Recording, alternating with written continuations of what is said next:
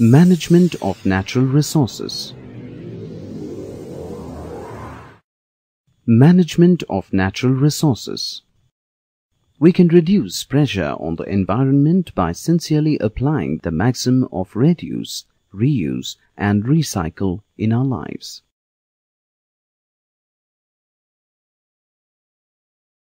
Pollution of the Ganga. The natural resources are not unlimited, and with the human population increasing at a tremendous rate due to improvement in healthcare. Why do we need to manage our resources? The natural resources are not unlimited, and with the human population increasing at a tremendous rate due to improvement in healthcare. Demand for all resources is increasing at an exponential rate. The management of natural resources requires a long-term perspective. The management should ensure equitable distribution of resources. Sustainable natural resource management demands that we plan for the safe disposal of wastes too. Forests and wildlife. Forests are biodiversity hotspots. One measure of the biodiversity of an area is the number of species found there. One of the main aims of conservation is to try and preserve the diversity we have inherited. Experiments and field studies suggest that a loss of diversity may lead to a loss of ecological stability. Stakeholders. Stakeholders are the people who live in or around forests, are dependent on forest produce for various aspects of their life. The Forest Department of the government, which owns the land and controls the resources from the forests. The industrialists, from those who use tendu leaves to make beedies to the ones with paper mills who use various forest produce but are not dependent on the forests in any one area. The wildlife and nature enthusiasts who want to conserve nature in its pristine form. Sustainable management.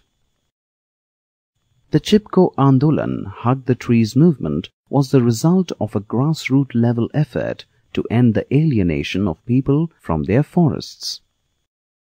The destruction of forests affects not just the availability of forest products, but also the quality of soil and the sources of water.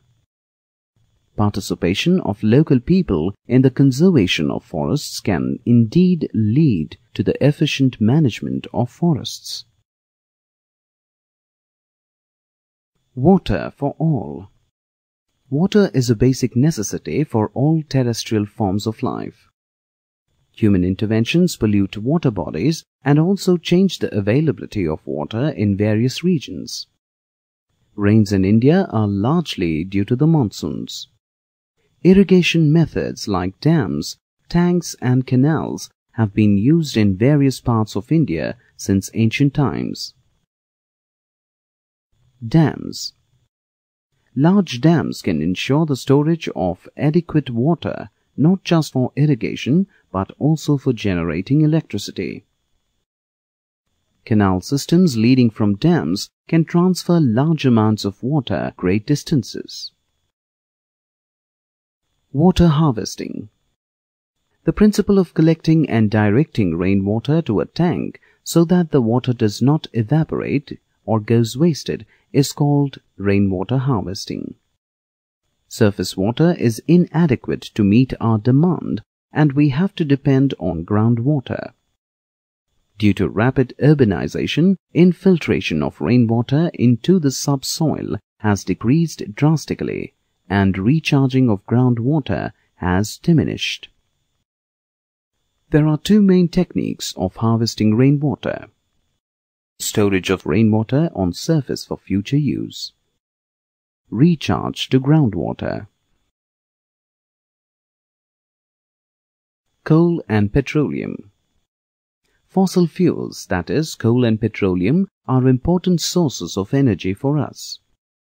Coal and petroleum were formed from the degradation of biomass millions of years ago. An overview of natural resource management. Sustainable management of natural resources is a difficult task. We need to keep an open mind with regards to the interests of various stakeholders. We need to accept that people will act with their own best interests as the priority.